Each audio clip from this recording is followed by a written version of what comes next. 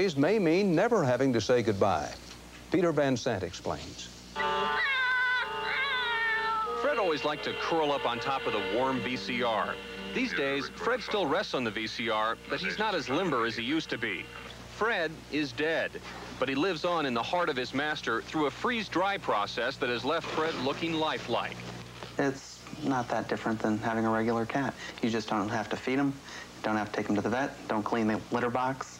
Fred's owner says the cat has become the surprise hit at parties. Oh, they'll come in and they'll look at the cat, pet it, say, what's wrong with him? I'll say, he's freeze-dried. They'll say, you're sick. Right now, we've got assorted cats, as you can see.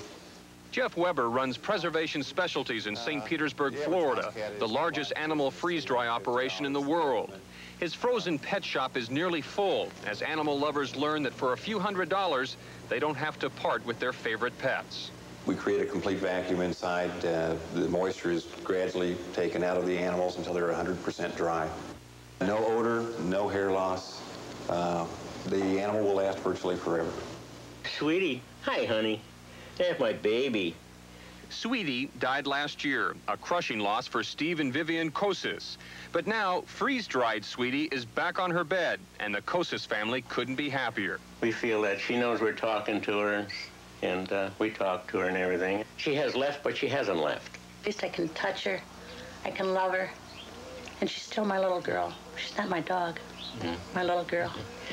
We put a water thing down there for her in case she wants water, and we put her to bed at night. So far, Weber's freeze-dry business has been strictly animalistic, but he's convinced a whole new market of freeze-dried customers is on the horizon. We have had several serious requests, people who want to be freeze-dried when they pass on. Weber is sure business will never dry up.